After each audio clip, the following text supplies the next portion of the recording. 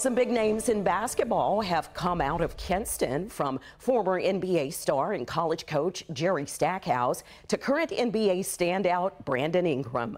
Brandon's dad, Donald Ingram, started a league of his own, the nonprofit Wolves Basketball Association, coached by Kiosha Kiki Williams. It's sanctioned by the AAU and provides sports activities and positive experiences for kids in Kinston and Lenoir County.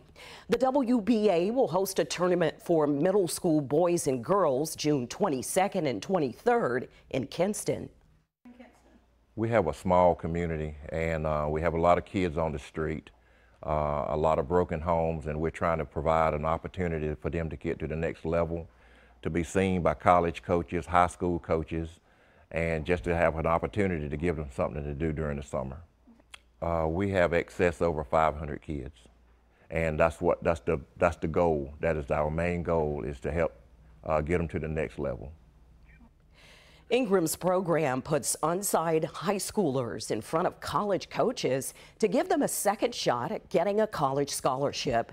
He says several students have received college offers through the process. For more information on the Battle of the East featuring middle schoolers, visit our website and click on this story.